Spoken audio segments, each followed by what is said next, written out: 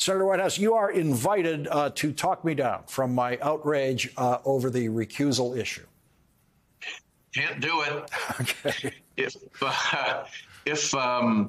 the Supreme Court were to decide that President Trump has presidential immunity, then Jack Smith's case would come to an end. And Jack Smith's case could very well, in producing evidence about the insurrection, produce evidence about Justice Thomas's wife, Ginny's role in that insurrection, including correspondence directly with the defendants, Trump's chief of staff.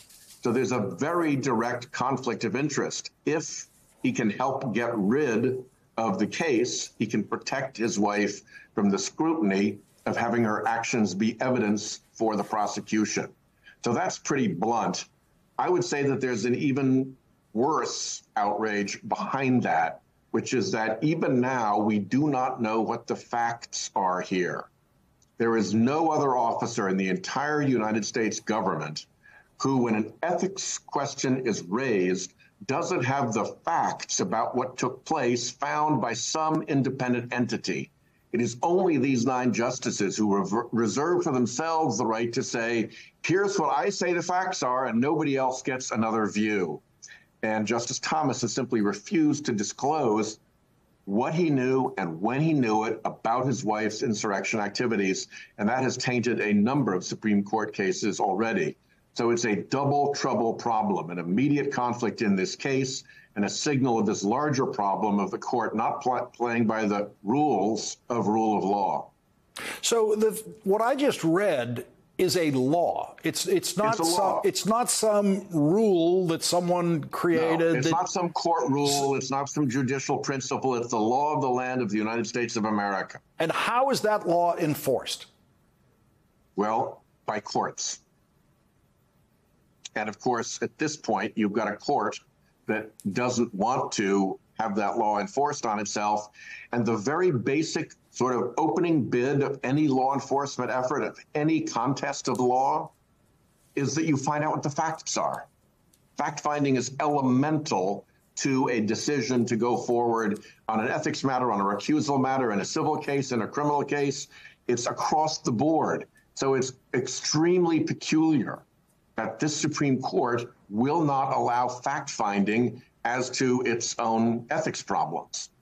So we know that in the last hour, Virginia Thomas was watching her hero on Fox talk about this very case that her husband is considering, maybe with her husband sitting beside her. Let's listen to what Clarence Thomas's wife was listening to and Donald Trump arguing his own case on Fox in the last hour.